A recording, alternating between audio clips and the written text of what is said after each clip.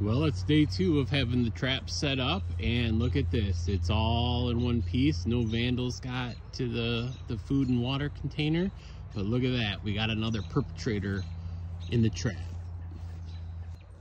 So we are 2 for 2 with having the Duke dog-proof trap set up, and so far we've been keeping the chickens pretty safe. So if you have a coon problem, you can definitely use these dog-proof traps. Like I said, down in the description below, there is or wherever the description is on these shorts, there's a link for the dog-proof traps.